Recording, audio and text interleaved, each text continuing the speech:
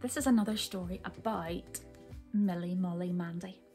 Can you remember her long name? It was Millicent Margaret Amanda, but that was quite a mouthful, so they called her Millie Molly Mandy for short. And we've got lots of stories about when Millie Molly Mandy was at school. Now these stories are from quite a long time ago, so school would have been very, very different. But this story used to be one of my favourites because it's what happened when her teacher came to stay with her. I used to wonder what that would be like. So this is called Millie Molly Mandy Gets to Know Teacher. And while we're reading this together, have a think about what it might be like if your teacher came to stay for a visit. Once upon a time, there were changes at Millie Molly Mandy's school. Miss Shepherd, the headmistress, was going away, and Miss Edwards, the second teacher, was to be headmistress in her place and live in the teacher's cottage just by the school, instead of coming by bus from town every day. Miss Edwards was very strict and taught arithmetic, which is number work, and history and geography, and she wore very high collars. Millie Molly Mandy wasn't particularly interested in the change, even though she liked both Miss Shepherd and Miss Edwards quite well. But one afternoon, Miss Edwards gave her a note to give to Mother, and the note was to ask if Millie Molly Mandy's mother would be so very good as to let Miss Edwards have a bed at the nice white cottage with a thatched roof for a night or two until Miss Edwards got her new little house straight.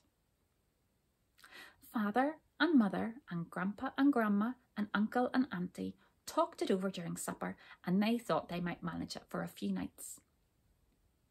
Millie Molly Mandy was very interested and tried to think what it would be like to have teachers sitting at supper with them and going to sleep in the spare room as well as teaching in school all day. And she couldn't help feeling just a little bit glad that it was only to be for a night or two. Next day she took a note to school for teacher from Mother to say yes, they would be pleased to have her. And after school, Millie Molly Mandy told little friend Susan and Billy Blunt all about it. And little friend Susan said, "Oh, won't you have to behave properly? I'm glad she's not coming to us." And Billy Blunt said, "Hard lines." Millie Molly Mandy was quite glad that teacher was only coming to stay for a few nights. Miss Edwards arrived at the nice white cottage with a thatched roof just before supper time the following evening. Millie Molly Mandy was looking out for her. And directly she heard the gate click, she called to Mother and ran and opened the front door wide so that the hall lamp could shine down the path. And teacher came in out of the dark, just as Mother hurried from the kitchen to welcome her. Teacher thanked Mother very much for having her and said she felt so dusty and untidy because she had been putting up shelves in her new little cottage ever since school was over. So Mother said, "Come right up to your room, Miss Edwards, and Millie Molly Mandy will bring you a jug of hot water so you can get washed. And I expect you will be glad of some supper straight away."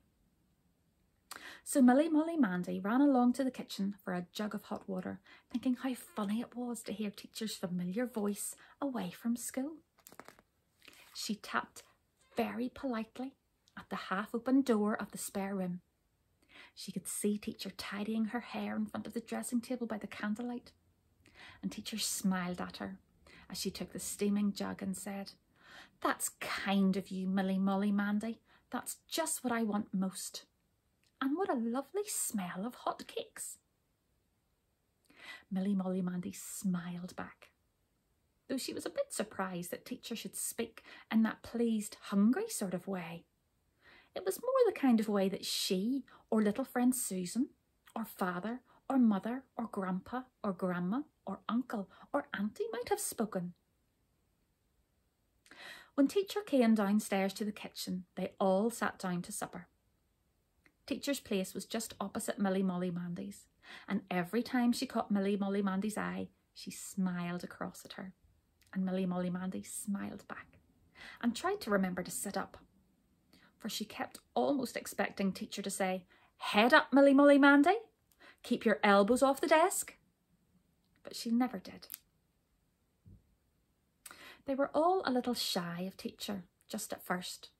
But soon, Father and Mother and Grandpa and Grandma and Uncle and Auntie were talking away, and Teacher was talking too and laughing. And she looked so different when she was laughing that Milly Molly Mandy found it quite difficult to get on with her bread and milk before it got cold. Teacher enjoyed the hot cakes and wanted to know just how Mother had made them. She asked a lot of questions, and Mother said she would teach Teacher how to do it so that she could make them in her own new little kitchen. Milly Molly Mandy thought how funny it would be for Teacher to start having lessons.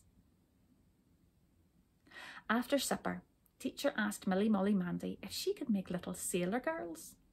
And when Milly Molly Mandy said no, Teacher drew a little sailor girl with a sailor collar and sailor hat and pleated skirt on a folded up piece of paper. Then she cut it out with Auntie's scissors. And when she unfolded the paper, there was a row of little sailor girls, all holding hands. Milly Molly Mandy did like it. She thought how funny it was that she should have known Teacher all that time and never known that she could draw sailor girls. Then Mother said, "Now, Milly Molly Mandy, it is bedtime." So Milly Molly Mandy kissed Father and Mother and Grandpa and Grandma and Uncle and Auntie and went to shake hands with Teacher. Milly Molly Mandy felt when she went upstairs that she must get into bed extra quickly and quietly because Teacher was in the house. Next morning, Milly Molly Mandy and Teacher went to school together. And as soon as they got there, Teacher was just her usual self again and told Milly Molly Mandy to sit up or get on with her work, as if she had never laughed at supper or cut out little sailor girls or said goodnight. After school, Milly Molly Mandy showed little friend Susan and Billy Blunt the row of little sailor girls. And little friend Susan opened up her eyes and said, "Just fancy Teacher doing that." And Billy Blunt folded them up carefully in the creases so that he could see how they were made, and then he grinned and gave them back. And little friend Susan and Billy Blunt didn't feel so very sorry for Milly Molly Mandy having Teacher to stay then. That evening, Teacher came up to the nice white cottage with the thatched roof earlier than she did the day before. And when Milly Molly Mandy came into the kitchen from taking a nice meal out to Toby the dog and giving him a good bedtime walk round the yard, what did she see but Teacher with one of Mother's big aprons on and her sleeves tucked up, learning how to make apple turnovers for supper. And Mother was saying, "Always mix the pastry with a light hand." And Teacher was looking so interested and didn't seem the least to know that she had a streak of flour down her cheek. When Teacher saw Milly Molly Mandy, she said, "Come along, Milly Molly Mandy, and have a cooking lesson with me. It's such fun."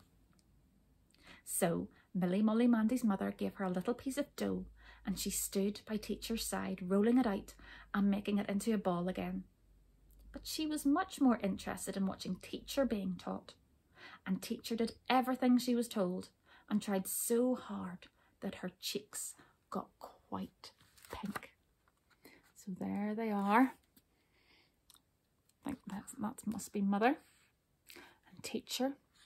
And there's Milly Molly Mandy coming into the kitchen, really surprised that Teacher's having a lesson. When the turnovers were all made, there was a small piece of dough left on the board. So Teacher shaped it into the most beautiful little bird. And the bird and all the turnovers were popped into the oven together with Milly Molly Mandy's piece, which had been a pig and a cat and a teapot, but ended up a little grey loaf. When Father and Mother and Grandpa and Grandma and Uncle and Auntie and Teacher and Milly Molly Mandy sat down to supper, Teacher put her finger on her lips to Milly Molly Mandy when the apple turnovers came out, so that Milly Molly Mandy shouldn't tell who made them until they had been tasted. And teacher watched nervously, and presently mother said, "How do you like these apple turnovers?"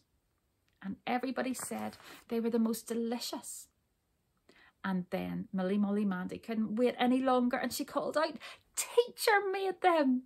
And everybody was so surprised. Millie Molly Mandy didn't eat the little grey brown loaf because she didn't quite fancy it, although Toby the dog did. And she felt she couldn't eat the little golden brown bird because it really looked too good to be eaten just yet.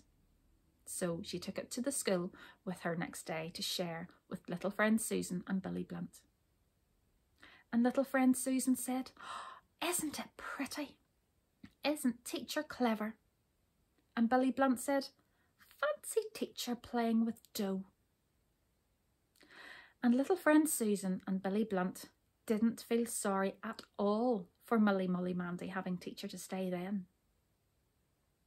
The next day was Saturday, and teacher's furniture had come, and she was busy all day arranging it and getting the curtains and pictures up. And Millie Molly Mandy, with little friend Susan and Billy Blunt, came in the afternoon to help. And they ran up and down stairs, fetching hammers and nails and holding things and making themselves very useful indeed. And at 4 o'clock, teacher sent Billy Blunt out to get some cakes from Miss Hubble's shop, while the others laid the table in the pretty little sitting room. And they had a nice kind of picnic, with Millie Molly Mandy and little friend Susan sharing a cup, and Billy Blunt having a saucer for a plate because everything else wasn't unpacked yet. And they all laughed and talked, and they were as happy as anything. And when teacher said it was time to send them all off home, Millie Molly Mandy was so sorry to think that teacher wasn't coming to sleep in the spare room anymore that she just wanted to hug teacher without being asked. And she actually did it too. And little friend Susan and Billy Blunt didn't look a bit surprised either. And after that, somehow it didn't seem to matter that teacher was strict in school, for they knew that she was really just a very nice, usual sort of person inside all the time.